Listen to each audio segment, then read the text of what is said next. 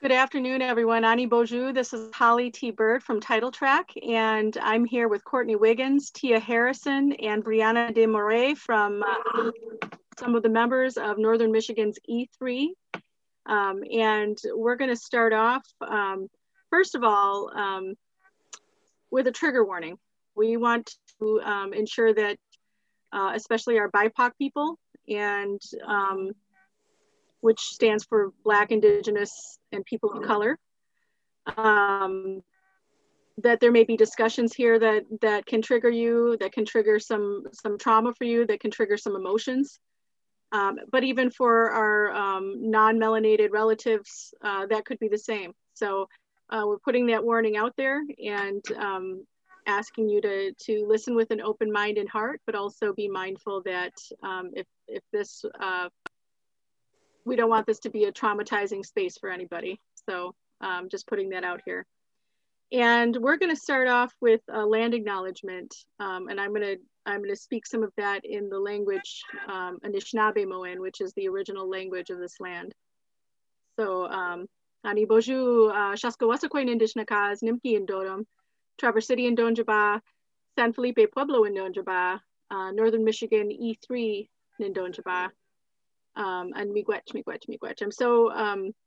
I'm so honored to be here today with E3, the members of E3. I'm honored to be here as part of Title Track, as well as here at Harvest Gathering. And to start off our session here with respect to understanding racial justice, we want to start by acknowledging the ancestors of this land, the people of this land, the original indigenous people of this land, where we all live. I spoke to you in the language of this land, and I am not from here originally. My people are Pueblo, but I grew up in Michigan, and I think it's important to learn the language where you are, which for me, the original language here is not English. It is Anishinaabe-Moan.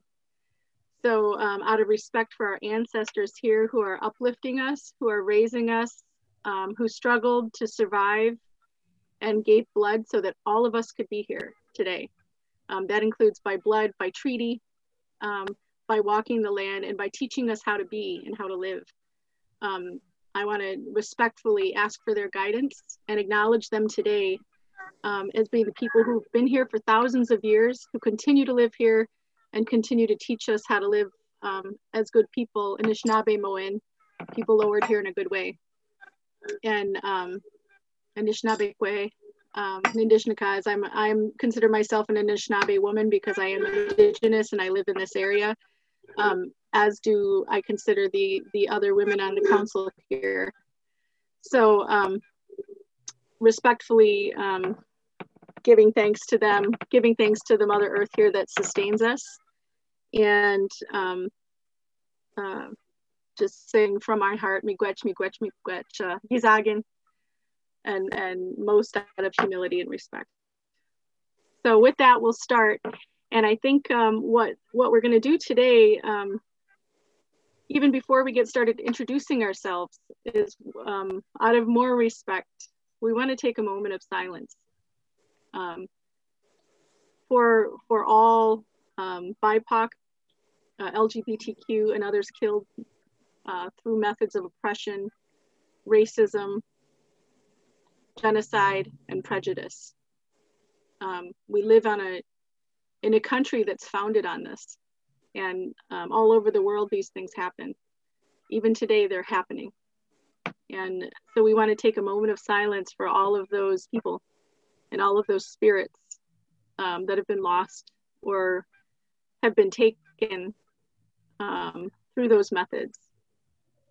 And if during that time you could take a minute to center yourself and think of those collectively, those people.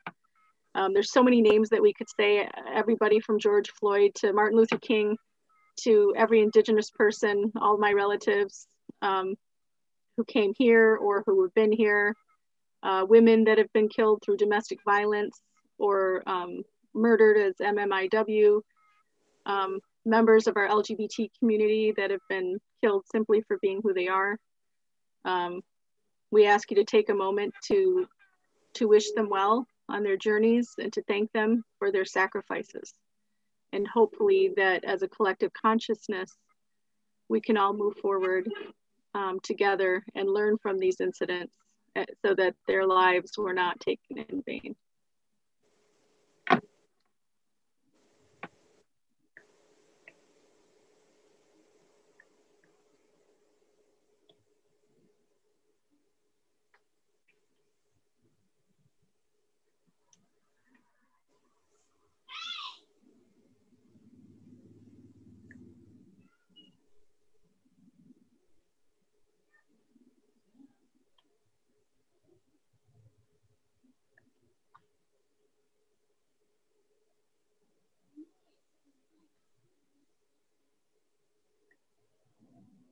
30 seconds isn't long enough, but from our hearts, we thank you and we honor you. And now I'd like to introduce Courtney Wiggins, one of our co-directors of the Northern Michigan E3 Council, and we're going to do a short round of bios and head into some discussion. Hello, everybody. I'm Courtney Wiggins. I'm not originally from Traverse City. I'm actually from Jackson, Michigan, which is a pretty diverse area for Michigan. But I've lived all over the place, from Detroit, Chicago, Las Vegas, and in some rural communities like Parma, Michigan, up here in Frederick, Michigan, Kalkaska, and now I've landed here in Traverse. So I've walked many paths with people who share some very open-minded, diverse viewpoints to some very limited and very hard points of view. My background is that I'm multiracial. My mother is white and my father was Native American and Black. Identify as a Black woman, but I do give honor to my full heritage. I have a young son, and I'm a single parent here and a business owner. I'm very proud to be here in Traverse doing this work to make our community safe and welcoming, inclusive of all people. And with that, I will kick it over to Tia. Hi, excuse me. Hi, my name is Tia Harrison. I am, obviously I'm a member of E3, one of the members of E3. I am originally from Alpharetta, Georgia, which is about half an hour north of the city of Atlanta. I grew up there, went through school, through college, went to Florida to work for a little bit. And that is where I met my husband and ended up moving here. So growing up in the South, it's a little bit different as far as the blatant racism, but it's not anything new being up here as it gets more and more. I joined this council for the very reason that this work is who I am. I've realized through the different blessings of COVID that this is where I need to funnel my energy and my anger about the unjust killing of our BIPOC relatives and brothers and sisters, because it did not start with us as Black people, but hopefully it will end with us and our Indigenous brothers and sisters and other people of color. I have 4 children.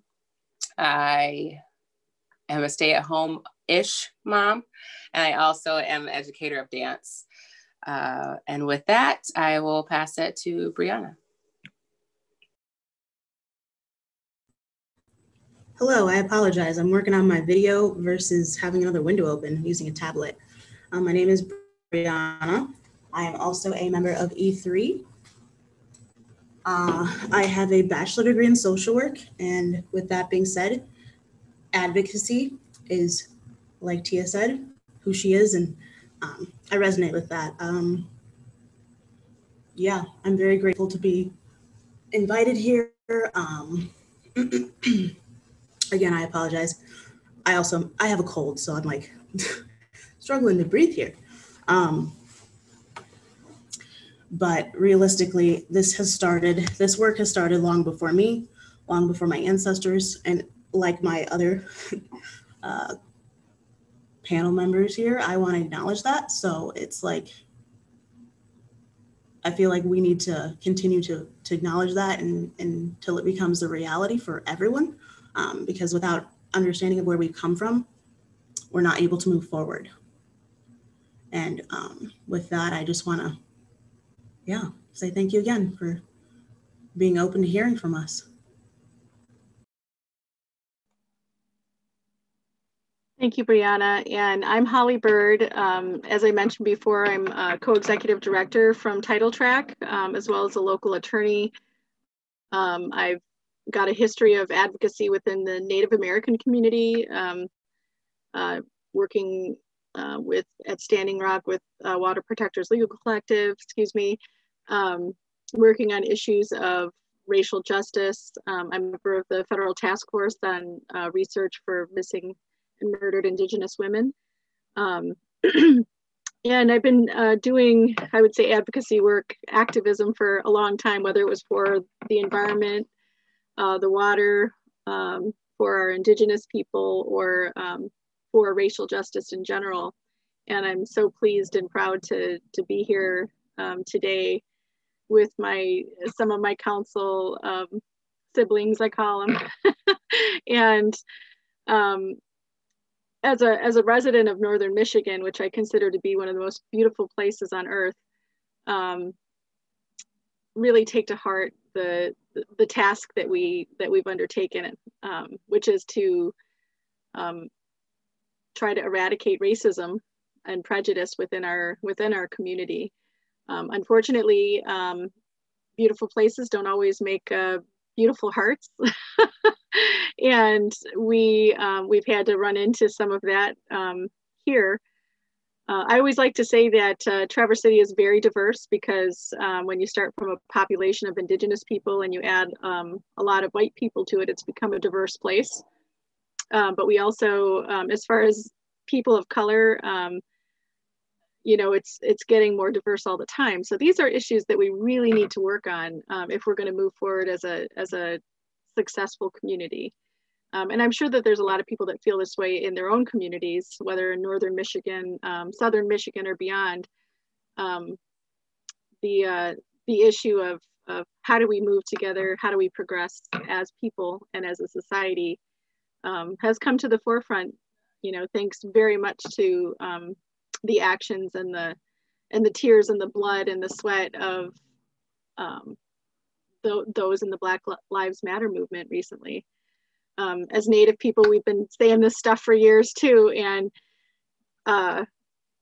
we're so happy that voices are being elevated this way, and so happy to support. So, and through this work, I think that I've been lucky to be put in touch with so many wonderful, heart-centered people who have the same goal in mind, and some of them are on this call today. So I want to uplift all my brothers and sisters out there that are doing this work, and those whose hearts we haven't touched yet, because we're coming for you. So Tia, do you want to dive into the next issue? I think we're going to talk a little bit about who we are as far as the history of E3. Absolutely. And my fellow councilwomen, if I am missing anything, please feel free to unmic and help a sister out. So we get this question a lot. How do we get started? We were originally the Northern Michigan Anti-Racism Task Force, but that got very mouthy and kind of clunky. So we've condensed ourselves to Northern Michigan E3. The way, I guess our intros kind of can explain how we started this council, was just all of our passions to stand up for what's right and for ourselves and for our community. I would say, so there were two protests, and the one that I was a part of was the most recent, the last one, the June 6th protest, where there was, I think, over 2,000 people that attended. But before that protest kicked off, there was one, Courtney, help me out, it was right after, sorry, go ahead. We had, the first one was May 30th, and that came out within 24 hours. So we're not playing game. We weren't playing games here, people. So once we, after the June 6th protest, which was amazing energy and accountability, and even through a pandemic, people showed up to show that they were just like us over the racism and the unjustified killing of Black bodies.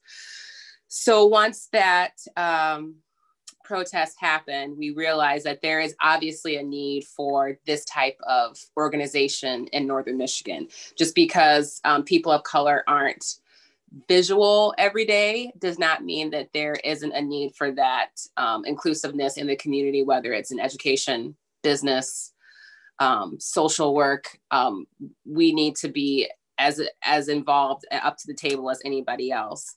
So that's basically how we got started with E3. And we're still, I would say we're still solidifying ourselves and making our need for the community known within our own council, so that we could better help the different calls that we have for action from other people, as far as bringing this to someone's attention or talking about a racial slur that was spoken by a road commissioner.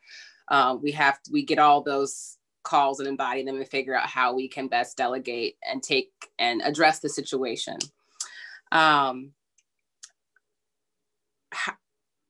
I feel like that kind of explains it, but we also have our Facebook page right now that is our way of communicating to our members at large. We're in the works of building a website as well, but our Facebook page, Northern Michigan E3 on Facebook, is a great way to stay connected with us. And then also emailing us if for some reason you can't get a hold of us on our Facebook. But that is our main way of how we get the word out for calls of action, and how we let our community at large know what we have going on and what we need help with as a council. And if anybody wants to piggyback on that more, I would love it. But if I kind of got it all, not really.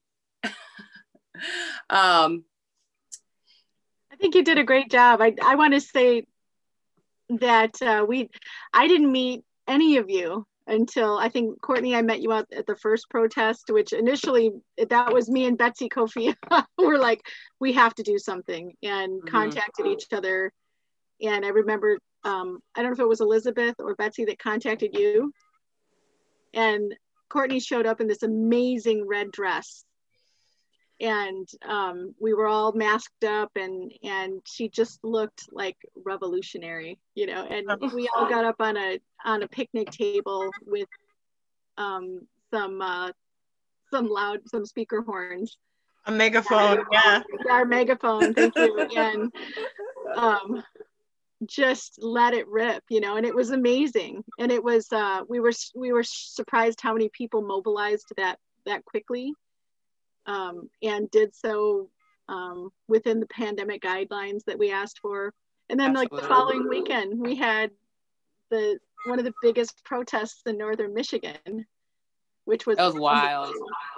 And it should be noted that we did that with the cooperation of law enforcement. We actually had our law enforcement agencies show up and give a lot of positive support, and also kept off some counter protesters that showed up.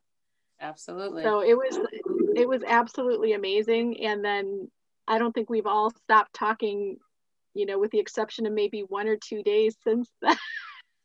It's seriously like the protest is where I met all of you guys, and then it's been like full throttle. Like I don't think we have slowed down. I mean, we'll talk about this throughout the talk here, but of course, like the self-care is usually where we kind of go quiet. But I mean, any other time it's game on. Yeah. There's a lot to be done. Yeah, I reached out to Betsy because I knew Betsy was, I have not been in Traverse City for very long. I've only been here for almost 2 years now, but I knew that Betsy was an activist and that she would know who to put me in contact to do something here. And she put me right in contact with you, Holly. And then it was like, game on, we're doing this. But isn't that also the beauty of being from a small area where the 6 degrees of separation, where someone knows someone that's connected and that can help you. And that's the beauty of like being in community together, right? Like being able to call someone and be like, hey, I want to do this. And I saw that you do this a lot too. Can you hook me up with, and because that's how I messaged Elizabeth. And I was like, I saw that you were at the original protest. Like, how do I help? How do I get my voice out too? And then I got in contact with Courtney, and that was it. So it was amazing. I always say creator put us like in the right place together, totally. like right place, right time. There was this call out, I always say if everybody's listening to their heart, then we find each other, right? We find each other. That, to me, that happened with Standing Rock too. I always say we created a water clan there. We were all listening to Mother Earth calling out for our help. And the people that showed up were actually answering that call. So to me, kind of the same synergy. I've seen it happen time and time again. And I'm like, it's amazing. But yeah, we haven't stopped moving. And despite threats, Courtney, during our second protest, I believe it was, had a truck threaten her, on the way to the protest. Like it was pretending like it was going to run her over, or threatening to run her over, so much so that, I made my husband drive her home, so that she didn't have to be alone, because he's a big guy and would have kicked somebody's butt. So, but the fact is that, we've all had to sort of ride this wave through these feelings of unsafety too. When we had someone in a town nearby that we thought, that was firebombed, how frightening that was. Or when we had like elected public officials making racist comments or putting up statements supporting white supremacy. Yep. How frightening that's been. And to be in this space together as creators of this movement in this town, in this area, in this region, it's funny because we all reach out for each other now, and from being total strangers, and it couldn't be a better bunch of people, honestly. I feel really blessed, Absolutely. I hear that. I'll second that. And I think go, sorry. I was just gonna say, I think too, part of the formation of the group is that there's this thought that racism doesn't exist up here, because people have this misconception that there aren't any minorities, not any marginalized folks up here, but we are here. Right. As Holly has said, like, we have Indigenous people who've been here on the land for forever, guys. Like, they're here, we're here. So, let's acknowledge that fact that, like, racism happens here. Land has been taken here. Our rights are not acknowledged here.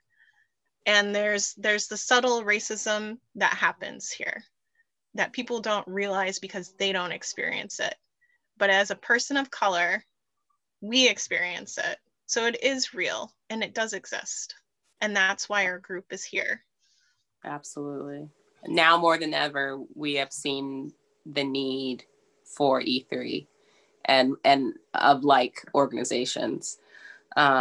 At the protests, and I'll kind of kick it back to you, Courtney, at the protests, how we ended it was listing 10 demands for law enforcement. And I know demands can be like such an aggressive word, but it's meant to be aggressive. And it's not just demands for our law enforcement, because again, they work for us. Their positions are elected. They are paid with taxpayer dollars. It's a demand, but not only for our law enforcement, but for our community at large as well, for things to be thankful, to think about more and strive to be a more anti-racist community and more inclusive community. So if Courtney, you want to kind of outline those demands, I'll kick it to you.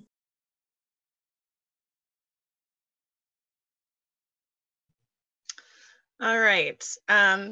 So I'll just go through them one by one, and like everybody can jump in and say what they feel about it.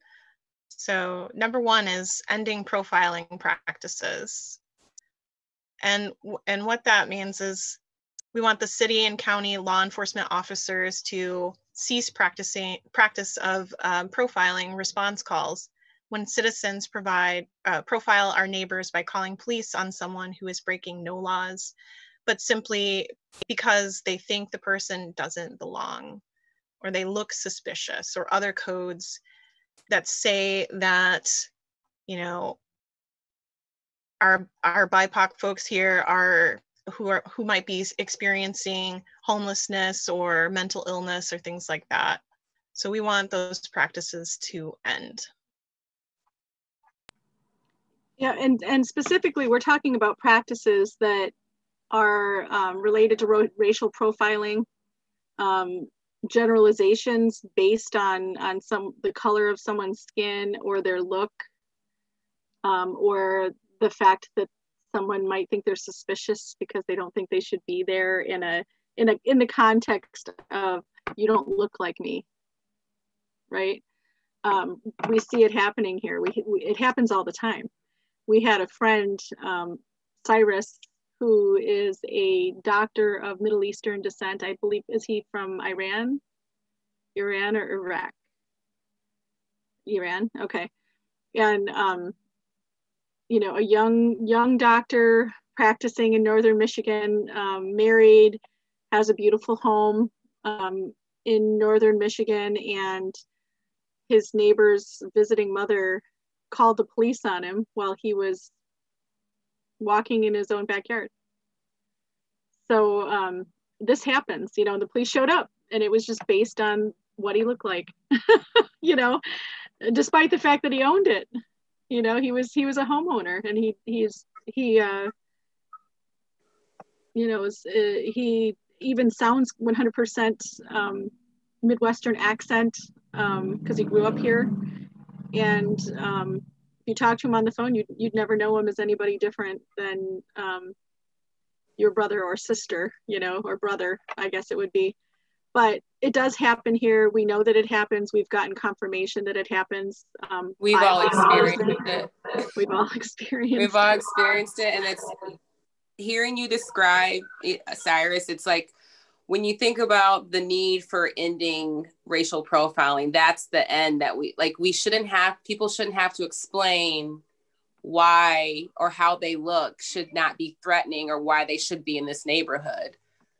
You know, like, that's, to me, that is how I've always, and a lot of this is like self-recognition and like healing and growing and realizing like how I have walked through my life trying not to offend people with how I look or how I walk into the grocery store, you know. And we've talked about this, Courtney and Brianna too. Like, you go shopping, you put your purses out front, you're on a mission, you want to go in there like you're supposed to be shopping because you are, you know, like, you hold your receipt out when you pay for everything, because I've been stopped and they haven't stopped anybody else, but they have to check my receipt. Like, well, why would you have to do that? So the need there should be not an explanation of why someone should be at their house just because they don't look like they should be in that neighborhood. What does that even mean? You know, and to make a call like that and to have police respond, and again, waste that time that maybe could be used for like a life-threatening issue of someone that's doing XYZ. Now you're going over and hassling someone for being in their own on their own property. And that's how those situations, we've seen them time and time again on video, escalate to then someone losing their life. So that's my TED talk about ending racial profiling. Well, and also to talk a little bit more about being in the grocery store, you know, like the things that we have to tell our children too. It's like, you can't walk through the grocery store with your hands in your pocket, because somebody's going to start following you because they think you've stolen something, or they're going to accuse you of putting something in your pocket. And we have to teach our children that. And I mean, I'm sure other people do it too, but to the extent of like knowing that once we walk into the grocery store or any store, we're automatically drawing attention because of our skin. Right. Because of how you look. And then you're also on high alert. Like you also feel like, there have been times where I feel like I find myself rushing through the store so I can just get out. But I have to like check myself and be like, why are you doing that? Like no one else, like people are leisurely walking with their carts and I'm trying to rip through aisles. And granted, I usually have 4 kids with me and I'm trying to get out because they're, 4 kids. But I find myself like wanting to get out because I just feel like I don't want to start anything. It's just these thoughts that pop through your head, and it's definitely traces back to me generational things, but that's a whole nother discussion. And too, like getting pulled over, it's already a traumatic thing because you're getting pulled over, but then also on top of that, the historical, things go wrong when people of color get pulled over. And I'm always just gripping tightly onto the wheel, thinking, God, please don't let this be a bad day. Let me just get through this traffic stop. I haven't had that happen a ton of times, mind you, but I've had it happen enough where it's traumatic to me. Right. Whenever I've gotten pulled over, like totally traumatic. And I think too, even aside from law enforcement, it happens just based on association. So, I've grown up in Traverse City since I was a teenager. I would say I'm lighter than a lot of my other Indigenous brothers and sisters. So like I can be white passing a lot, or people just don't know, so they don't ask. But, I'm an attorney and a Supreme Court judge. My parents have built businesses here and in fact, created Children's Garden and have always been somewhat known in town. But I've been able to walk around for most of the time without being bothered too often. It happens once in a while. But here's a great example. I've gone to Meijer's all of my life, and usually I'm walking in there just kind of dressed casually, dressed in my business clothes, whatever it is, maybe toting my children, looking like a mom, soccer mom. But one of the times I walked in there and I was wearing my Indigenous bling, I was wearing like clearly a ribbon skirt and some really nice, earrings, beaded earrings. I had a Native American, like an Indigenous activist shirt on. I think it was a Water is Life shirt. And it was the very first time I ever got stopped walking out of Meijer's. And it was hilarious because all I had in my cart was a single piece of furniture. And I had the ticket sitting in my hand like this, like the receipt sitting in my hand. And so some guy stopped me and, I got to search your cart. And I was like, why? I have one thing in here. You can see it clearly. Oh, well, and I said, no, I don't know. And I ended up calling and making a complaint.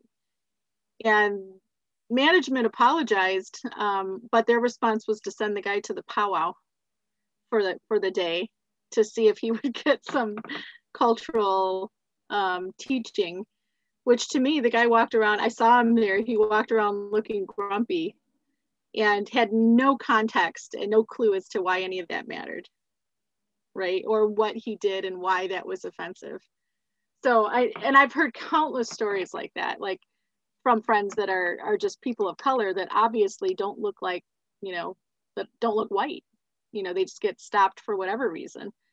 And that shouldn't be, you know, or followed around the store for that matter. That shouldn't be happening. I thought mine was hilarious because I was like, oh, you just got to dress me up in the right clothes, and apparently then I become a person of suspicion. But you know, for everybody else, that doesn't matter how they look. That's what we're talking about. So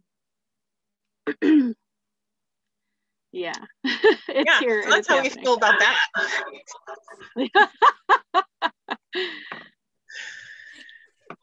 So the next on our list is replaced with resource referrals. So instead of responding with an armed officer to such profiling calls, train police and 911 to screen and ask questions to point the citizen to homeless resource outreach or CMH, or simply to reiterate that a person has a right to be on public street or sidewalk, to exist in the community without being questioned or harassed. And as we've already just demonstrated, like we've all had issues of that where, you know, we're pointed out as not being in the right place because of our skin. We've had incidents that show that happens. So anybody else want to ring in on that?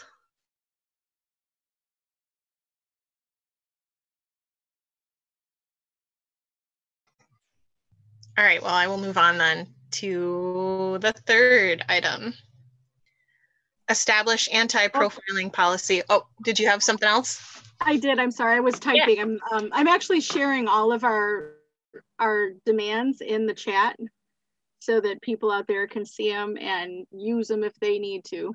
You know, we want everybody to be able to see what we're doing and hopefully do something similar in their own communities.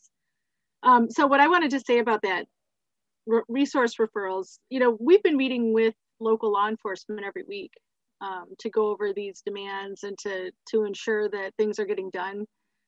And one of the biggest things that we've heard from them is that since funding's been cut for mental health services in Michigan, since apparently there's a lack of funding for crisis intervention for drug addiction and homeless people, that they've become sort of the dumping ground for all of these societal issues, and and that they're not trained. They're really not trained to deal with that. They get some training, but you know, as we know, policing and the culture of policing in America is one of a militarized response. It's not like back in the day when we had, you know, somebody's father walking the beat in our neighborhood and we all knew who that person was. It's much different now since, you know, back in the 50s or 60s when the idea of militarized policing was introduced and established by the LAPD. Police departments all over the United States have seen that as the most efficient and easiest way for them to do their jobs. So when you get these sort of resource referral ideas, like people who have mental health needs, who have drug addiction needs, who are having homeless issues, and of course we know that a lot of those people have the same, some of those problems are all rolled into one, or we have families that are in crisis, you know, a parent who's calling because their child's not listening. A militarized response is not the proper response to any of that. I was actually reading or watching something today from a former Marine that said, you know, the military is a training ground for people who go to war, who are made into sort of robotic killing machines. That's what they are. That's what the whole purpose of the military is. And so when you take that concept and you apply it to the police, which is supposed to be a peacekeeping force, right? It doesn't jive with mixing that with society, because people's personal problems have nothing to do with war. You know, they have nothing to do with the need for somebody to carry around a gun, right? So, and that's not to say that we don't need the police for investigating crimes or for preventing crime. That's what they should be for. But for all of these other things that they're being applied to in a militaristic fashion,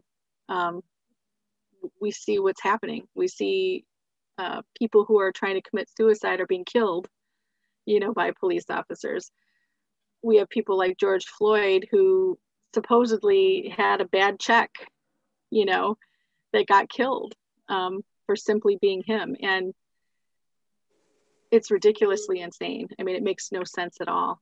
So, and that's not to say that all police officers are bad. That's not to say that all acts of the police are horrible, because they're not. There's plenty of good things that officers do. But as far as how to deal with our problems in society as people, as civilians walking around as citizens, we don't need a militarized force. So that's where this particular aspect is really important. And I would love to invite Brianna, who is a social worker and an advocate for homeless people, to talk on this a little bit, because I think her insight is really important here.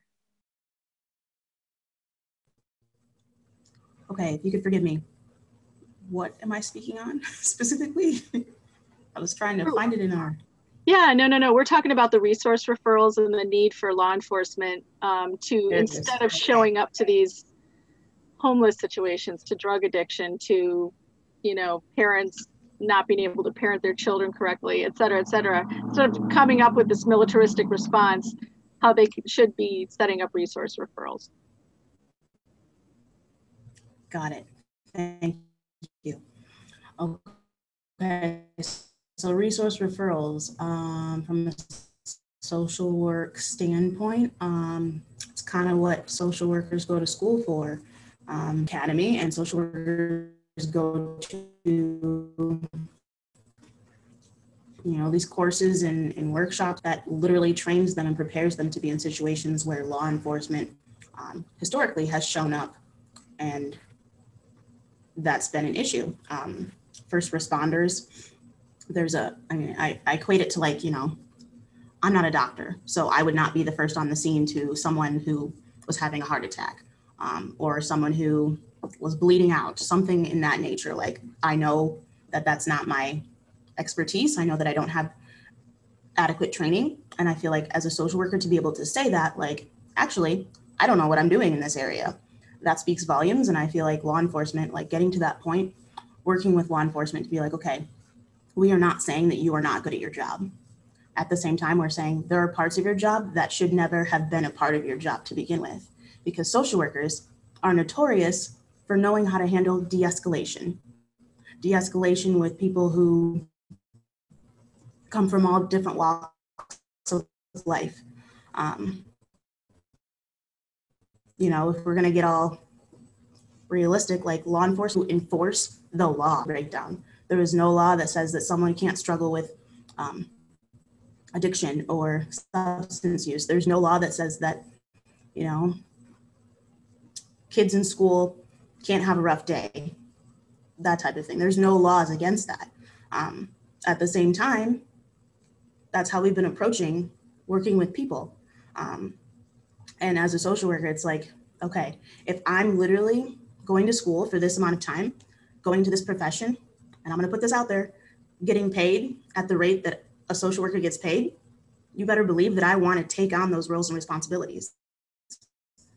Like, I've seen, I'm not gonna lie, I've seen a lot in chats and in, like, comments and everything, like, why would we, like, have social workers go out to these scenes? Like, that doesn't sound safe. Like, I would never want to send a social worker out there. What are they gonna do? I'm gonna let you know that social workers are gonna do what they've been doing since day one, and it's showing up and doing their job, because that's what you sign up for. Just like if you sign up to be in law enforcement, you show up, you go to work, you do what you're there to do. So it's like, there's a lot that social workers and law enforcement have in common.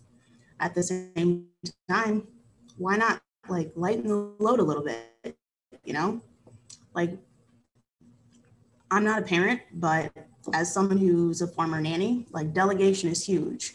You know, like when you're working with kids, certain areas of risk, knowing what they can't handle, and also like looking at your roles and responsibilities and being like, okay, how can we make this so that I'm not so stressed at the end of the day? How can we make it so that we have more quality time? That type of thing. And I feel like law enforcement can really learn from that, like take a stance of like, okay, what does this look like in my relationships, like in my family? Like, how do we work as a team? Like, how do we share that responsibility of making sure that everyone's taken care of, that everyone's needs are being met? And at the same time, like realistically, like, I don't want to get paid for nothing. So let me do my job. Yes. Well, the other thing that kind of popped in my head too, when you were talking about that, Brianna, is, and when we've had our different meetings with law enforcement as well, like they also voiced that like we don't want to address these calls either because we don't feel like we have enough training or enough experience dealing with people that are having a mental break or that is drunk and disorderly or that, you know, so it's that thing of we're all saying the same thing. It's just these trigger words of defund or demand that makes certain people in certain professions get very defensive, where it's no one's trying to take your job away from you. We're just making it so that you are more effective at what you're supposed to do for your job. Like it's like law enforcement enforces the law. Enforces the law. So yes, that's when you start talking about it, like bing, like they, you know, it's, and you different chats, you read different articles, you're like, police don't, like, they want to be police officers. They want to be able to help someone that is in dire need or someone, you know, if there's a bank robbery, like that's what I would think that's what they went to the academy for. They don't want to have to de-escalate someone that's having a mental or emotional break when there's someone that's literally trained and down to do that, you know, like that's their wheelhouse. So anyway, that just off on a tangent. Go ahead, Courtney. Oh, and I wanted to mention really quick, Tia, in the same regard, you mentioned like the demands language. People got so bent out of shape. You know, the sheriff got bent out of shape that we used the word demands. And I remember addressing that, like, okay, first of all, isn't that what you do? Like you demand that we get out of the car. You demand that we show you the license. You demand that we put our hands up. You know, we're talking to you in your language. And second of all, you know, we're taxpayers, right? We're taxpayers and we pay your salary. I had to remind the sheriff of that of our last meeting, or one of our last meetings. He looked shocked for a minute. And you know, of course we demand that you reform. We're done talking. We're done being nice about it. People are getting killed, dude. Right. Yeah. Let's do it. Let's do it before we actually have like a serious need to have these things already in place. And Courtney is really good about reiterating that too in these meetings. It's like, yeah, you may not think there's a demand for it or a need for it, but let's do it before we have a George Floyd situation here. Or we have a Trayvon Martin situation here. Before we become on the spot for something that is negative that could have been preventable if we just rethought, restructured the way the system has been going. Because the last 500 years or more, because again, this is not our land, that's not working. We're not reinventing the wheel here. And not to also point out that, you know, when people of color make demands, it suddenly becomes offensive, right? But we have Karen demanding to see the manager, you know, every day, and we have people demand to be an issue. We have people demanding not to wear masks, you know. So it's not the fact of what I'm saying; it's who's saying it, right? Absolutely. And the historical value of it's hard to let a Black woman tell you what you need to do, even though I pay, like Holly said, I pay your salary. I will be the angry Black woman all day long if that gets stuff done. Well, not just that, but it was also this whole like attempt to diminish our message, you know, by saying, oh, you can't talk to us like that. And we're like, you know what, like, don't even fall for that stuff. You know, we see right through all of that. It was kind of comical, actually. I hate to say that, but just sad. Well, I mean, when you asked and asked and asked, and you've been polite and you've tried to stay in your lane your whole life because you're seen as angry, you know, and you can't be angry and be a person of color. Yeah, I think it comes to a point where you feel like, yeah, I'm demanding this at this point now, because you haven't been listening all of this time. So now we're at the point where it is a demand. But we're also talking about, like, not all, but some law enforcement officers who are in it because they want to catch the bad guy. And to me, when I think of law enforcement in the community, I want somebody that I can come to that it feels safe, and who is in this because they want to take care of their community, not because they want to catch bad guys, but they want to be around and available before that even happens, so it doesn't happen. Like, we don't have bad guys. We just treat each other with respect and, like, dignity, and take care of each other. But that's just me. I don't speak for everyone. I speak for myself, and that's the way I feel.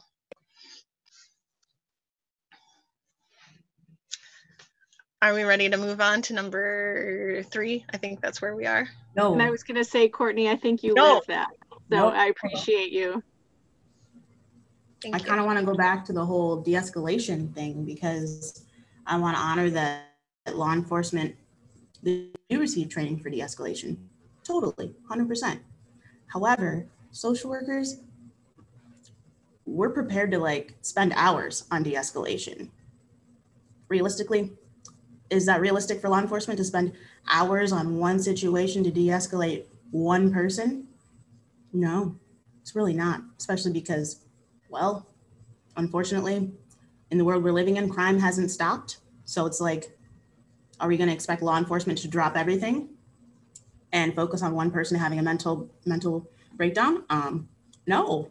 So realistically, once again, more reasons to bring in social workers into these situations, because we are able to spend an hour, 2 hours. We're able to follow up with that individual. We're able to connect them to community resources.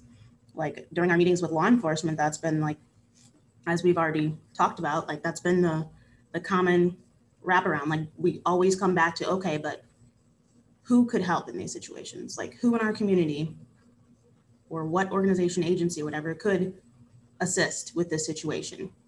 And it's like, okay, if we're going to continue to spend time doing that, like, let's live it too. Like, let's put it into practice. Like, realistically, we all have different circles and areas of expertise, so let's put them to use. Well, I think that's what makes community, right? Like, we are depending on each other. We're taking care of each other. And I can't think of a better way than to include people who are trained to do this every day, you know, to work on these matters of de-escalation. Absolutely. We need to start working together and not, like, making this divide between us all. Right. And that too, like, to piggyback on that thought, like, when we have met with certain law enforcement or different law enforcement, the big thing that we're still trying to keep reiterating is that we're trying to make it safe for everyone, for you as law enforcement and for us as community members, holding everyone accountable for their actions, whether that's with a new implicit bias training, your profiling policy, or body cameras. I mean, it's to protect you and to protect us. It's all about, again, Courtney, it says it so well, of being a community. Like, it shouldn't be this. It should be this. in the ideal world.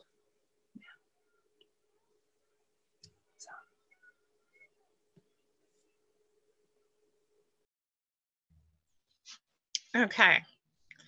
So number 3 is to establish an anti-profiling policy and procedure. The policy should be stating that it's prohibited and adopting best practices for 911 and police referral process. This is something that we are in the midst of. Holly is working with Noelle Mogenberg to get some language together for a profiling policy that makes sense for our community. Anyone want to jump in on this?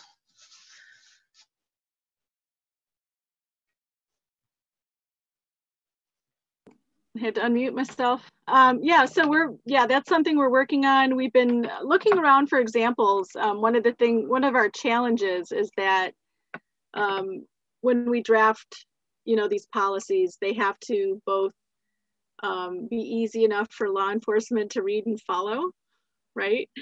Not that we think that they're not intelligent or anything like that, but whenever you draft policy, and as someone who's helped draft laws, you need to make something that has enough wiggle room to be subjective in the situations it needs to be, and not objective in the situations that it needs to be.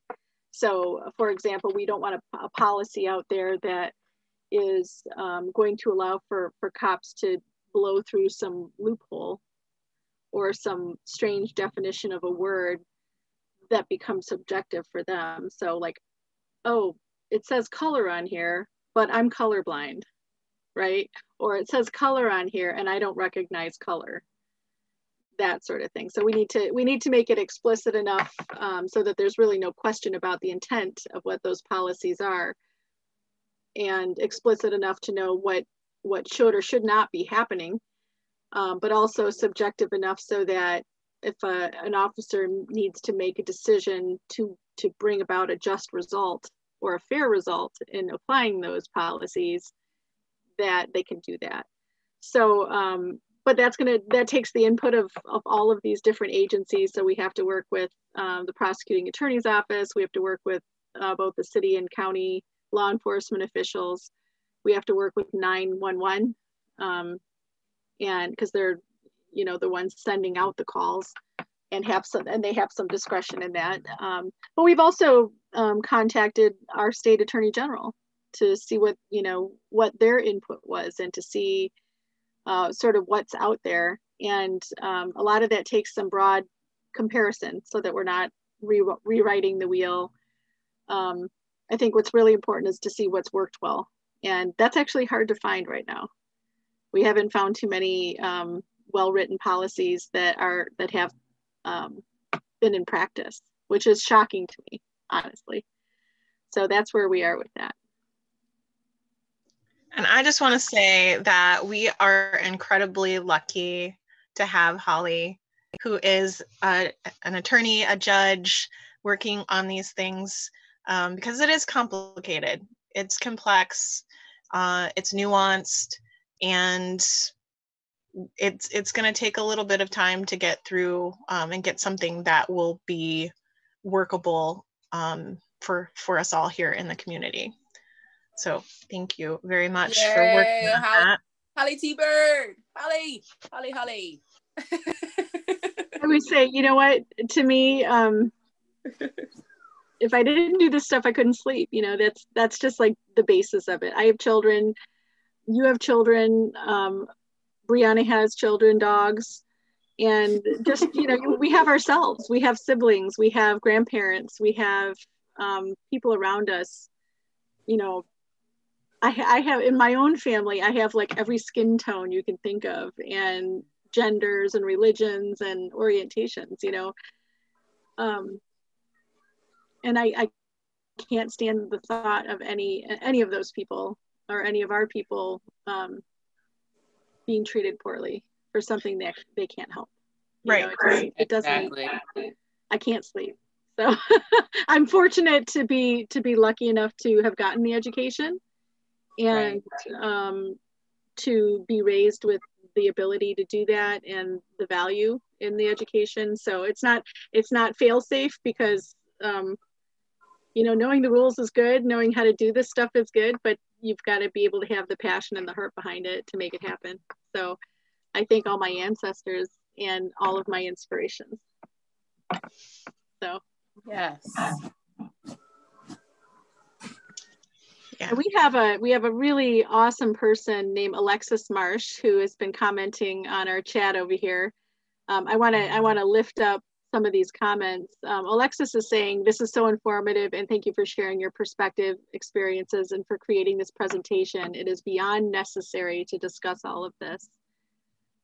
She's also said, the power of unity is undeniable. We cannot condone the injustice any longer. And so I want to shout out to Alexis. Thank you so much. It's great to have your allyship, your accompliceness, if you want to call it that. It's funny because Rachel Marco Havens and I had a really big discussion on allies and accomplices on Friday. And what does that mean? And maybe towards the end of this conversation, we can all talk a little bit about what that means to us, because I think that we all have some different perspectives, which is great. And that sort of rounded way of looking at things, I think will be really helpful for this question. Absolutely. But, and then also Seth is sending his love from, he's in his Understanding Racial Justice class right now. They're on break, and he clicked over to check us out and said he's sending love and gratitude. So ditto. Yeah. I'll send him a message. So I guess that was number 3, and we're going to number 4. Is that right? Yeah, we're on number 4. Yep. Number 4 is that the city and county have body cameras and dash cameras installed and have mandatory use. We want to divert funds from the current budget rather than increasing the police budget. Establish mandatory policy. Every officer wears a body camera to be left on at all times. Yep. Police officers shutting off cameras while on duty should trigger immediate disciplinary action, and shutting cameras off in a criminal incident should result in firing. Yep. So we're in the midst of that one right now. The city has been demoing body cameras, and the sheriff's department has just started, I think is about to start, I should say, demoing. They've been, the sheriff's department has been working on putting together a policy before trying to demo the body cameras. They thought that would be a wise thing to do. And so they haven't quite started demoing the body cameras, but they are about to do that, which is exciting, and it is progress. So before, there was not really any movement on this, and there was not a, yes, we support body cameras. Some people supported them, but getting the sheriff to say that was a recent development, and one we were all like, oh my God, it finally happened. He said the words. I can't believe it. He said yes. It's like saying yes to the dress. Oh my God. Right. I like that. And we want to uplift that, because it did take quite a while. Yeah, we want to uplift it because it took a long time to get there. And while we felt like we were beating our heads against the wall for a while, you know, I have to shout out to any of the people involved that were actually pushing to make that happen as well. For real. Because we know that there were other people in the sheriff's department or in other parts of law enforcement or county organizational, you know, stuff that were pushing for that, you know, and we're kind of here laughing and giggling over it because it was a lot of frustration for a while. But, you know, change isn't easy. Yeah, change isn't easy for some people.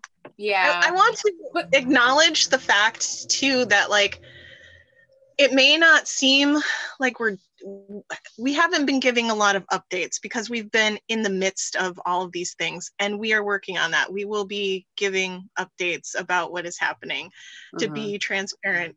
But we are doing stuff. We are actively working and meeting with people every week. And if we're not meeting with someone, we're having discussions about what is our next step? Where do we go from here? Putting together resources and information to present our case. So I know we have been not great about giving updates, but rest assured, like, work is being done. Work is being so done. And we thank you all for riding with us. And like I said, we'll be putting out updates more frequently on what is actually taking place. Yeah, so and it should also be known too, like I will say, since the June rally, when Courtney gave the demands, Courtney has, and we all have been meeting where we can, and especially with the pandemic and COVID and trying to do a Zoom and trying to meet in person and trying to do this. Courtney has been like our front runner as far as getting those meetings established too, with Sheriff Bensley, with Chief O'Brien, when that was like a hot thing for a second, and really being that liaison between the two groups, if you will, and staying on it and reminding us, like, hey, we got to meet, like, let's keep it going, because it can, like Holly said, it kind of felt like we were doing this for a while. And it can also, and let's not forget that the body cameras was not a thing that we initially like brought to the table, like a brand new thing for Traverse City. Like, it's been mentioned years past, but it's never come to full view, I guess is the best word. And it's not something that's not happening nationwide. Like, we're not the only state in our nation that has body cameras and that implements them, and that has caught people either trying to lie on the police or like it's helping people, it's helping law enforcement and communities from both sides of the spectrum. So I just want to say that, to give a thank you to Courtney too. And all of us have been working and doing what we can for these meetings, but the ongoing and keeping it so it doesn't fade away, and it's definitely a process. And it's good that, Sheriff Bensley did finally on video say yes. So we're glad for those nudgers that were helping getting that to happen. You know who you are. Now we're just working. How many times, Courtney? It's a yes or no question. We're not inventing the wheel. That's where I love, like, when she said that, I was like, yes, girl, we're not. It's not. And that's the thing of, like, it shouldn't be something that is taken as an offense that we want you to have a body camera on. Like, if there's nothing that you shouldn't be worried about anything. If it's to keep everybody protected. We're not going to throw up these like weird possibilities of why you would turn it off, or you don't want to hear people to hear you singing on the radio. Like, whatever, dude, we're all going to wear our cameras and it's going to be great. We have that's how we live our life. We're constantly being recorded, whether you're at the grocery store or you ran a red light or you're at home, on TikTok. Like, we're a generation of constantly having things on video to go back and to document and to go back and reference. So why would our law enforcement be any different in that thought process, in my opinion? So. Well, and let's just be real. Like, the statistics show that 90% of the time police officers aren't doing the wrong thing, right? So shouldn't be worried about it if that's the statistic. So I don't think it should just be a thing, right? It should just be a standard. And it shows that it cuts down on the number of police complaints against police, because it's like an immediate exoneration for those officers that are not doing anything wrong. And at the same time, it brings down the number of court cases. Yes. Because people, you know, we have video evidence of things happening, and that inspires a plea or, you know, something that cuts down on the labor of the court process. So it helps everybody. It helps everyone. And you know, it's like Courtney said, it's definitely hasn't died off. It's just literally a constant process. We keep, as Brianna says, we're still press play. Let's go. All right, so going into the next thing here, County Sheriff's Department provides biannual implicit bias training. We acknowledge and support the city police's implicit bias training. We call on the sheriff to support his officers and staff by providing immediate and annual implicit bias training. This should be mandatory for all law enforcement officers, both city and county, with a training program that is selected by BIPOC, so Black, Indigenous, people of color, the task force. So this is something that we are working with them on as well currently, and both the city and the county have gone through implicit bias training.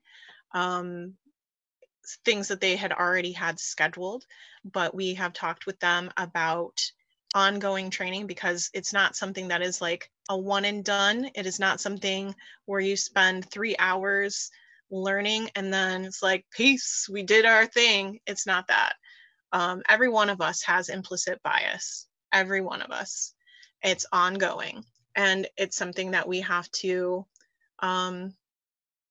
we should be training on all the time. We should be talking about these things. We should be listening to each other and having an open mind. So yeah, so we're working with them right now to take a course through Title Track. We're working on an implicit bias training specifically geared towards law enforcement officers, which I think starts in October, right, Holly? Is that starting for the city in October? That's right. That's right. And we have, it's my understanding there were some that might be starting in January too. So I'm not sure exactly which cohort is which, but yeah, I agree with your comments is, you know, with Title Track and through the wonderful supervision of Elizabeth Wolf and Seth Bernard, who are, you know, both have training in this. It's shown that it's a lot less effective to do like a 3-hour course over the computer, you know, like, which is what I think it was Sheriff Bensley was their first proposed implicit bias training. And, you know, you need face-to-face contact, whether it's by Zoom or in person. You need to be able to ask questions. You need real life examples, and it needs to be, there's such an internal change there that needs to happen that people, it's a healing. You know, it's a healing of the internal self. And that doesn't happen in 3 hours. It doesn't even happen overnight. You know, it's going to take some while to internalize those changes and to make it a practice. So part of what we found was most effective was doing the 5 weeks. And that, to me, that's kind of a minimum. You know, 5 weeks is a minimum. Ideally, you would go on from there and continue with that work on a weekly, daily basis to some degree. And then, but for law enforcement, you know, that was our proposal is don't just do this on the spot thing. This needs to be something that happens often, something that happens on a continuing basis, something that happens every year. You know, it can't just be one big training for everybody, or you got hired, so you have to get trained here for a day. It just doesn't make any sense. So, and that goes along with the changes in the policies too. I think it's really hard for people to want to change their own policies if they don't know what we're talking about. You know, if they haven't internalized that practice yet. So it's pretty essential to making these changes and to actually implementing them. So, yeah. What's the next one? Okay. Number 6. Next one. Yep. Number 6. End racist ICE CBP holds.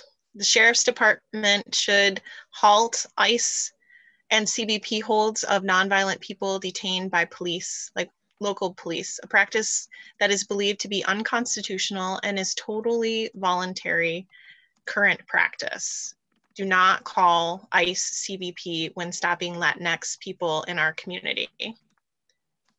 So we would like that to happen, and that there is a transparent budget breakdown for the Sheriff's Department, which is 40% of the 40 mil budget that the Sheriff Office has within, well, we've already passed that time period, but time limits. Yeah, and I do want to bring up, with respect to the ICE holds, you know, not everybody knows that those holds are voluntary on behalf of our local law enforcement. They do not have to hold people for ICE. They don't have to hold people to get deported. They can release them and make ICE do their own job. Right? So what value does our law enforcement have in going after our immigrant families? And that, because that's what they're doing. And a lot of these people have lived here for their whole lives, some of them, for years and years and years. And I can't tell you how many families I've seen torn up by this. And it could be for the smallest thing, like someone had a traffic ticket and therefore their application for status was held up. You know, we're not talking like major criminals, you know, or the rapists and drug dealers that President Trump has talked about. These are people that have lived here for a long time and are established families. So, you know, unless people in law enforcement are supporting a political agenda, as well as the racism behind that agenda, and we're talking about the same agenda that's caging children and is now performing unapproved or unconsented to sterilizations of women, immigrant women coming over the border. That's what they're supporting. So we want that to stop, you know. And I'm of Mexican descent.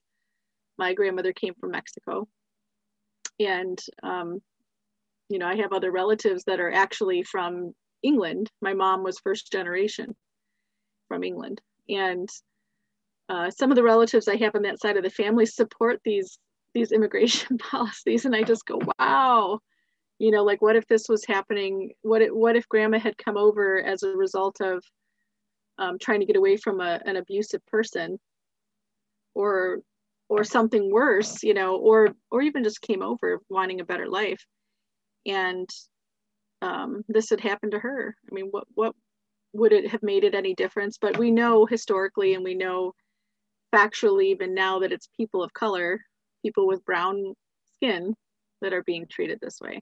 So we don't hear of the same struggles on the Canadian border at all. So yeah, we stand by that and demand that from our law enforcement, that they don't perpetuate that politic, that racist politic. Off my soapbox.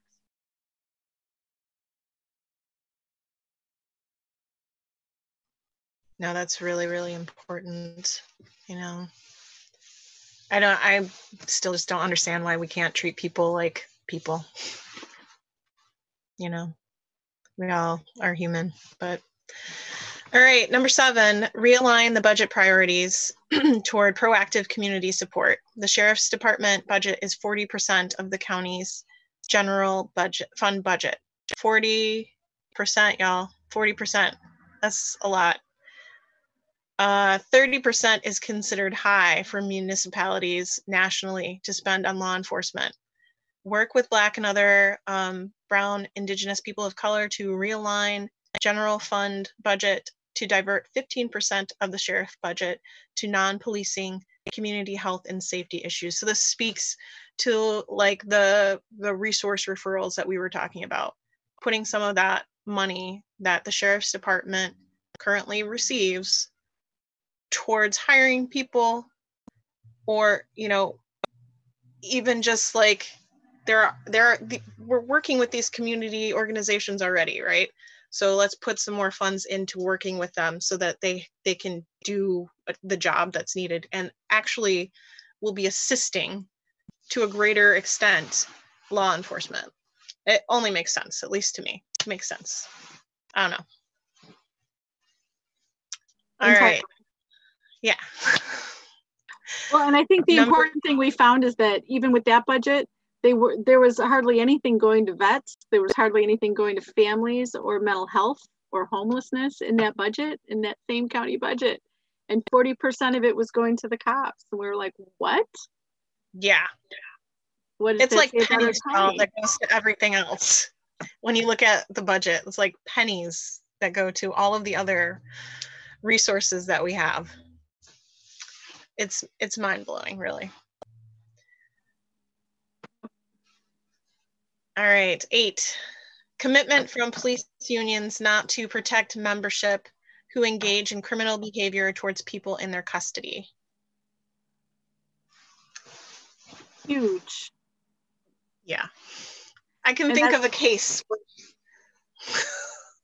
Well, we spoke to Attorney General Nessel the other week, and she talked about how there is no accountability for officers. You know, police unions back them up. There's no law in place that allows us to unseat them, you know, or to even hold them accountable, absent trying to file a lawsuit against them, which has a super high bar to get past, to find them accountable for things. And then there was also the idea that, you know, we know of police officers that might do something, have a really poor performance or do something bad, you know, within the course of their duties. And their bosses will let them resign or transfer so they don't lose their pensions. And then when they transfer to somewhere else, or they get a job somewhere else, their records don't necessarily follow them. And so people don't even know who they're getting, you know, and that's insane. That doesn't happen anywhere else. Yeah, I mean, if you were to like translaterally move within your organization, your records follow you, but in police and law enforcement, that doesn't happen. And that is incredibly mind-blowing to me. It's scary. It's scary. And that's where you have those hiccups, if you will, in the system, where people do have these violent records, or have these records that have them interacting with people of color more harshly than any other group, and they just get moved, or they're being inappropriate with whoever, or misusing, you know, taxpayer funds. They just get moved to a different department, and that whole background is like almost expunged. It doesn't matter. And again, it's all about accountability. If we as tax-paying citizens, we have to always be held accountable to pay our taxes, to get our license renewed, to make, if we go for a new job, they background check, they references. Like, if we are all held to this certain standard, why are we stopping with law enforcement? Why are we not holding them just as accountable, or even more? Because their job, they do have a dangerous job. There is liability with them going out and putting, you know, their badge on and their bulletproof vest. Like, that's a part of the job. So you should be held at a higher standard because of what you are doing. They carry weapons of deadly force. Yes. They should be under the highest standard. Yep. Anyway. We all agree on that for sure. Yeah. Next. Number 9, establish and fund from the sheriff and city police budget an independent citizen oversight commission, with membership being Human Rights Commission representatives, civil rights attorneys, as well as a majority of at-large Black and other Brown, Indigenous people of color, and other marginalized constituencies such as disability, LGBTQ+, and migrant workers. Budget should provide for infrastructure to allow proper oversight. Police cannot and should not investigate themselves. The commission should act as a review for complaints and refer to the Attorney General or Civil Rights Commission as needed. Again, I mean, it only makes sense to bring everybody to the table, right? And police officers should not be investigating themselves. I think that's just abundantly clear. Well, I mean, it's like it's you don't have a child about a conflict of interest. Like it's how are you going to properly investigate someone that is your, I don't know what the best word is, your friend or your brother in blue. Like how are you again going to be held, how are they going to be held accountable if you don't bring in an outside source to come with a different view of the situation and it get treated fairly? How is it going to be fair? It makes no sense. It makes no sense. And it's funny, that's one of the demands that we got like eye rolls on, like immediately I noticed, like people don't like that idea. Oh, God forbid someone, judge us. Yeah. Well, it goes back to that whole demand theory you were talking about, Holly. Like when you use that same language with them, which that's your whole job, is to demand actions for someone else so you can feel safe to do your job. Why are you above that? Like it's just accountability, and it's so your job can be effective too. Yeah. I don't know. Well, and this is where police unions have sort of painted this solid brick wall around cops, under the guise of saying we need protection because we have this dangerous job. And none of us disputes that. None of us says that cops shouldn't have protection. None of us says that we shouldn't be looking out for them. Right. You have those people that say, but they asked for it. That's the job they signed up for. I don't subscribe to that. I want everybody to have safe working conditions, right? However, that doesn't mean immune from any kind of oversight. Right. Especially when you're carrying around dangerous weapons and, people are getting killed, people are getting arrested, you're depriving people of their liberty. Right? So yeah, the true meaning of liberty, not like I have to wear a mask and you're taking my liberty and my rights away. This is like for real. Sorry. Had to plug that in. I know. Well, we could talk hours about that. Yeah, to those people, I say I don't think they really know what losing liberty means. They're privileged, To them, that means I'm losing my liberty because I have to wear a mask during a pandemic to keep other people safe. Right, okay, right. Sorry, I just went off the rails. Sorry, go ahead, Courtney. Like nobody take their cappuccino away from them, okay? Sorry. Here we go. Digressing entirely. Let's be loving and good. All right. This is the last of the 10 demands, but this is not the last of the things that we would like to see changed, because there are a lot of things, I think, that we would like to see changed. But these are starters, right? This is like, these are things that should already be happening. And we just make them happen. So last one. All anti-racist Grand Traverse County and city residents pledge to act in an ongoing way on these demands. Pledge to stand with Black and brown, Indigenous people of color, our neighbors in this community, by vigorously pursuing these policy changes with your elected and appointed sheriff and chief of police, police unions, city and county commissions until they are all in place and properly funded. So please, y'all, if you are watching, if you're listening, please continue to support what we are asking for and go to your city and county commission meetings. It is incredibly important. Things happen at city and county commission meetings that directly affect you. They directly affect your neighbors. Please go to these meetings. If you can't go, you can watch them. They are online.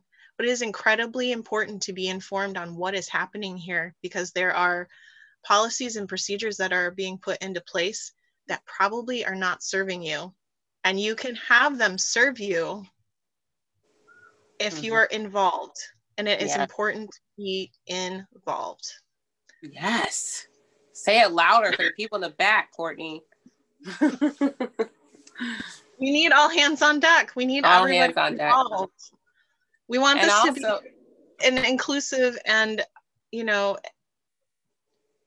this is not just about people of color. This is about everyone. This is about everyone.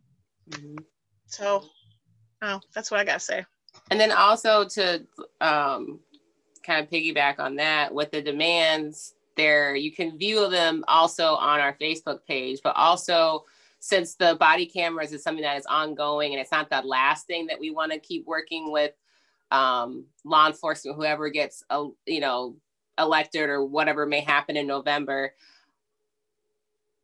email them, call them as a community, let them know what you want them to do for you with your taxpayer dollars. And I don't know if Courtney can, but we can put in the, I don't know if it's, I mean, you can Google it, but emailing Sheriff Bensley, giving him a phone call, letting him know that you completely support not just the body cams demand, but all the 10 demands that were listed at the June rally, and CC us as well in that email. So just so we are aware and know, we have to start beating down these doors and calling and emailing off the hook until that the outcry and demands is how we get, the protesting is how things get done. That's how people resign. That's how people get fired. That's how people get their justice served, is because the community has to fight, because we control that. That's our money. Those are elected officials. This is our community. So keep calling, keep emailing, keep pushing, press play. I want to give a shout out to all of our supporters, because that was one of the most amazing things. I mean, even from the first protest, when 2,000 people showed up, I mean, I know that you guys, we all felt teary, when we were up on that stage, sort of directing this protest and talking. It was very emotional. And I know I felt that way even when I went to Standing Rock, when fully half of our camp was non-native, out of 20,000 people. And that was amazing, and I had the same feeling here. And then all of these people that have called in during commission meetings, during city meetings, sending in letters. We have people that are putting ads out, various acts, various words. Some people have really stepped up, and we see you and we appreciate you. And I just want to say that, from our hearts. That's, I know that there are people that say we shouldn't thank you for doing something that should have been done already, like back in the 60s. But I don't believe that. I think good work should always be recognized. And I'm thankful to all those people. So, miigwech.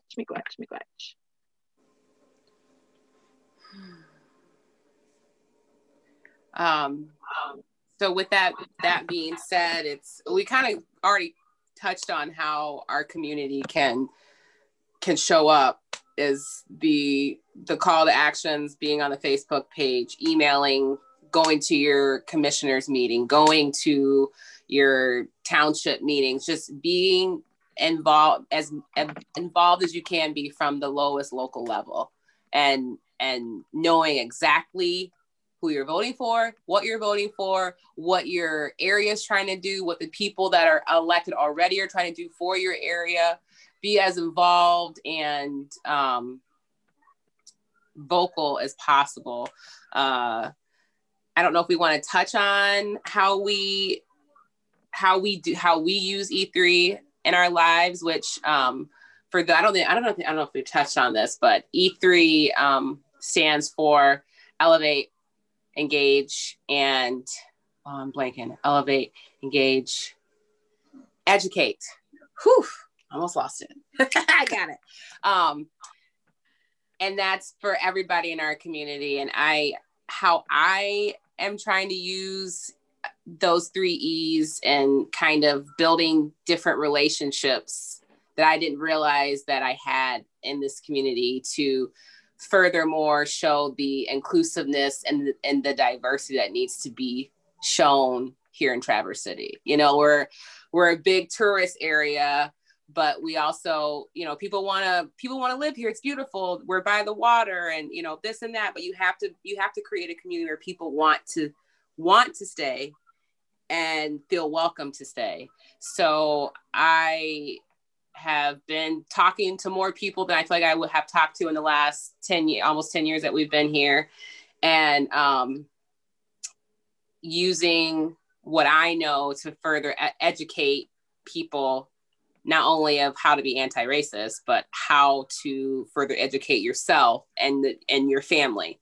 And yeah, anybody else wants to talk on that? I agree with that entirely, Tia, and thank you so much for reviewing that about E3. Some people don't know, you know, why we changed our name, aside from it being clunkier. We wanted to ease it up, but also we wanted to include those elements. And I have to thank Marshall Collins, one of our council members, for bringing that to us, the E3 message to engage, elevate, and educate. I have to reflect back on that sometimes, like when I start to get angry or I want to get negative in my response, that even just the name brings me back to why we're here, which is to use love and education to the best of our ability and to treat people respectfully in this work, so that we're modeling the behavior that we want to see. And I think that all of those words, all of those things that you've just talked about, Tia, and all of those ways that we can do things, you know, are really helpful. So yeah, E3 all over the place, everyone.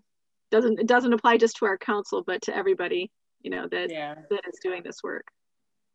And it also applies to with our community and businesses, and how businesses can step up and not only demand different changes for their community at large, but also stand up and take a reflection of how their business reacts to things and how they treat their employees and how they deal with people that do feel discriminated against. How are you taking action and making that person feel? Do you have training in place for that?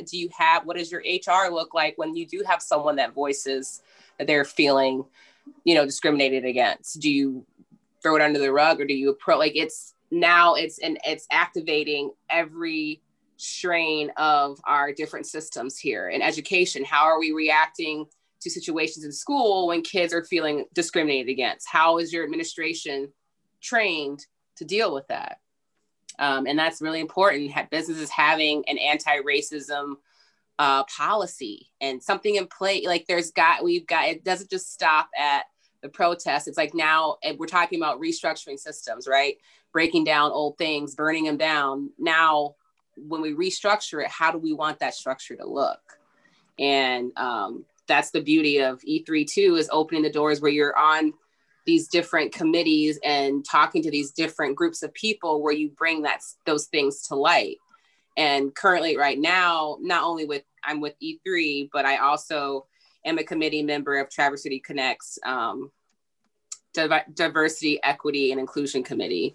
So it's trying to figure out how those things can meld together, and you want to have an inclusive place where people not only want to visit, but also want to live and able to make a living wage for them and their family. And so if we include businesses, we have to include businesses. We have to change the mindset of what are you doing to keep not only your community safe, but your employees? What does that look like?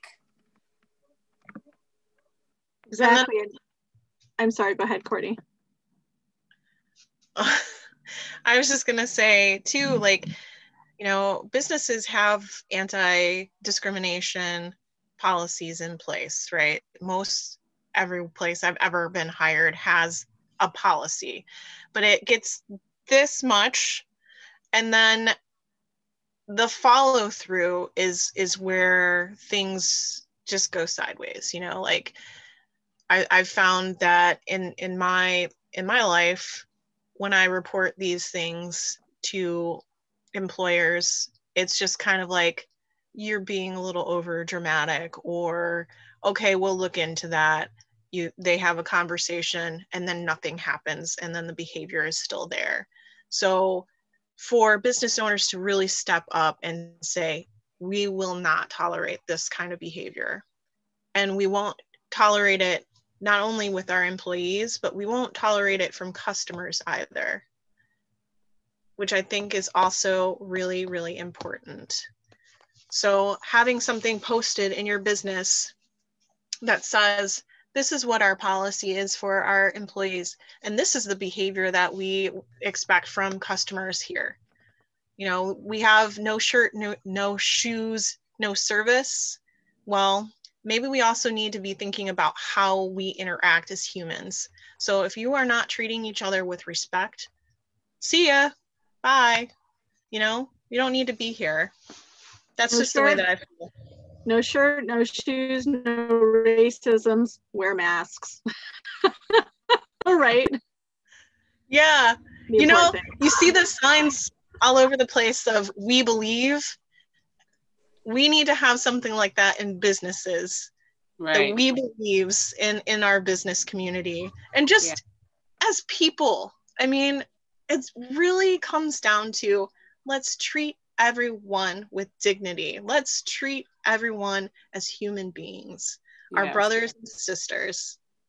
And then also too, not just businesses, but when as community members, when you are at a business and you do see something that goes down that that is not right, doesn't feel good in your soul, say something. Be the person that's like, hey, don't, not the video people that just let the stuff happen and transpire and there's no type of interjection. People that will call it out and then let the owner or the manager or put these people, put businesses and community members on notice that, that behavior is not tolerated in our community too.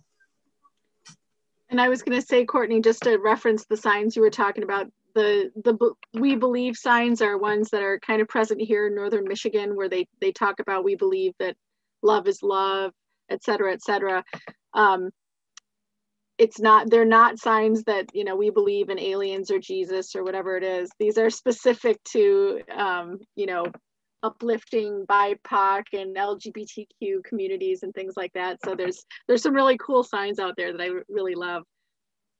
One thing I wanted to point out is, and these are to our allies, even if you think you're open and not racist, it takes positive, loud action to make this true and to make your workplace, your home, your community inclusive, and it's just like what Tia's saying, post something, have expectations for people who walk near you or around you.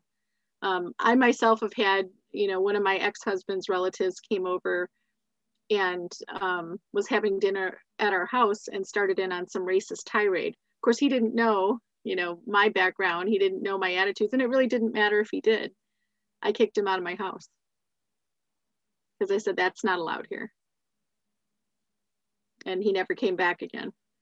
So that's the kind of attitude, I had back then. I might try a little harder to engage him into some education now than I did back then. But it still doesn't mean it's okay. So I love that idea. You know, you have to activate, you have to be strong, you have to be brave and take a stand on something. Right. If you don't, you're letting it happen. And also those conversations, I've had many conversations with family where it's hard. It's rough. It is really rough. And it's like almost just as depressing as everything else that's coming down on us. Right. But the thing that I've noticed, and this will kind of like segue us into like our last portion that we're going to talk about, is that realizing that you can educate and you can elevate and you can engage people as much as you want. But sometimes that separation of where, you know, we're not going to agree and we're not going to come to a common ground. The self-care of it is detaching yourself from that situation, right? For me, it was, if I need to be of the right mind and of the right spirit, then that's my self-care. And self-care is not always like taking a shower by yourself, or it could be, or taking a bath, but I feel like self-care now is just it's so many things, you know? So I'm kind of curious what you other ladies have been doing for self-care, because especially in this line of work, which I'm realizing within the last couple of months, like we said, after the protest, we kind of just hit the ground running and haven't stopped. It's so important to stop for a second and take care of you, because you've read the stories of people that are true activists that get sick.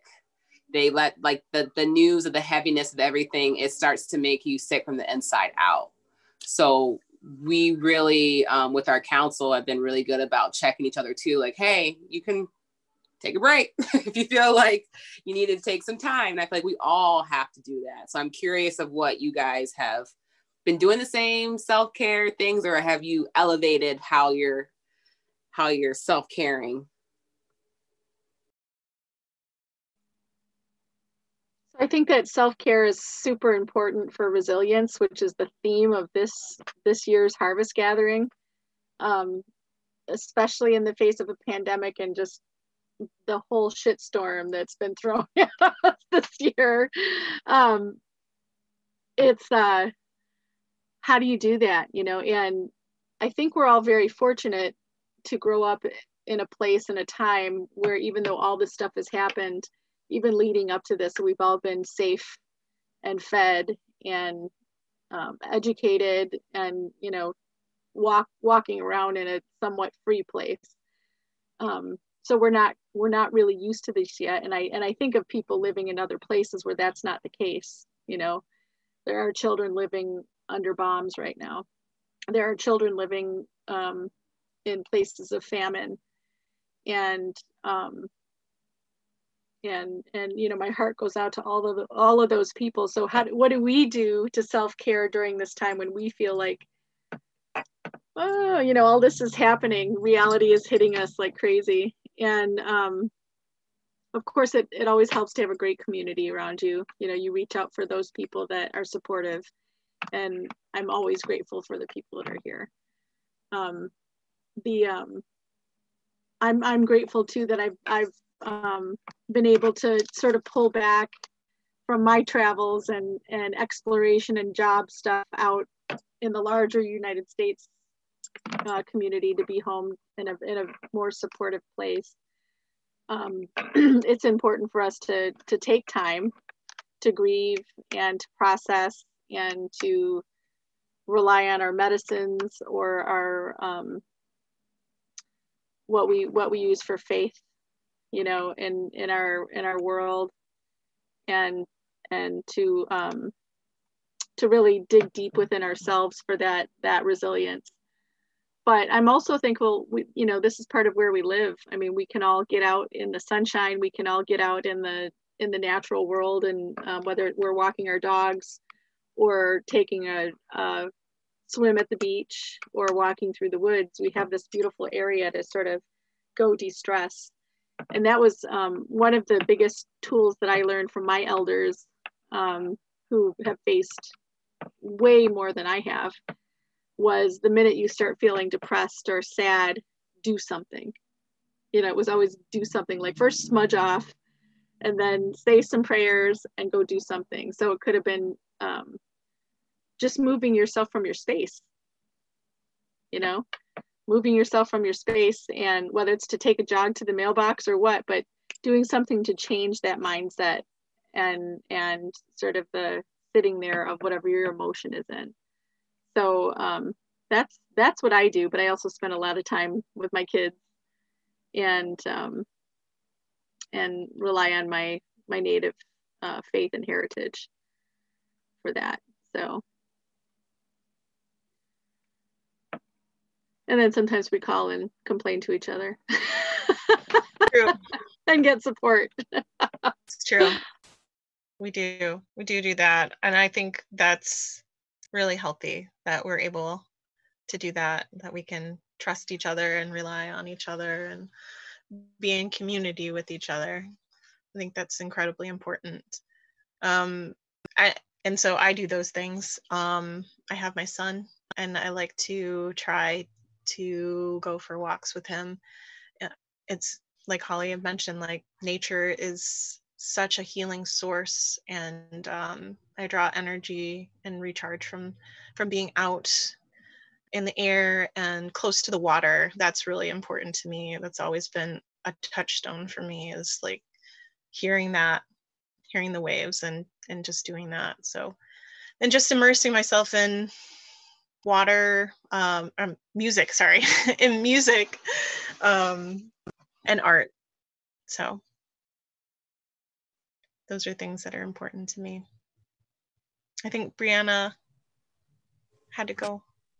Oh, we lost her. Yeah. But yeah, before we end, we definitely we hope that this talk was beneficial, and also really emphasizing that we all should be taking care of ourselves so that we can take care of others, and empower other people, and fuel yourself first with love and care and grace before you can dish it out. So if anybody has anything else they want to add to that. I'm just grateful to be a part of E3 and have all of these wonderful people supporting and uplifting each other, and the community that we are a part of.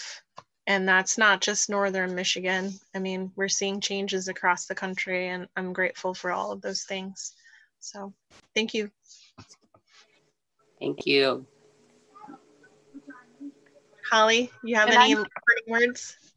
I'm thankful for everyone. I'm thankful for all the help. I'm actually posting recommended resources in the chat right now for people. And I have to kind of piece that in, but yeah, just grateful to be part of a good and loving community that's wanting to do this work. Shout out to all of our local organizations and people that are investing and helping us do the work. One thing that I noticed that every single one of us could be doing this as a full-time job right now, and there's like 10 of us on the council. So not that everybody would want to, but that's how much work we've been doing lately, and we couldn't do that without support. We couldn't do that without inspiration. And so shout out to all those people that have donated. You too can donate to E3 and our work, help us to move forward. I know some of us were talking about undergoing training for being understanding racial justice trainers. We can always use help with that. So if anybody wants to donate, you can go to the title track webpage and donate under the Northern Michigan E3 donation section, and we would appreciate anything you could do. Don't mean to bring in that big plug here, but we forgot to mention it before. And thank you to any of our donors from before. So thank you to We the People of Michigan, who has helped us out as well, helping us with some internal work, provided a fellowship for Courtney, and thank you to Rotary Charities for helping out with the Understanding Racial Justice. Thank you for all the people that are, there's so many I can't even name right now, but we look forward to advancing this work with your help. Also, thank you to the Harvest Gathering for having us and for letting us speak and kind of go off on our little tangents. It's been nice to to be with each other in this way in this community. So thank you for having us, and we hope that you all have a great and restful Sunday. Yes, thank you. And that's one thing I want to shout out to Seth. I know that his heart's in all of this, and it has been for a very long time. So big kudos to everybody at Harvest Gathering for doing all the work that you do. We love you.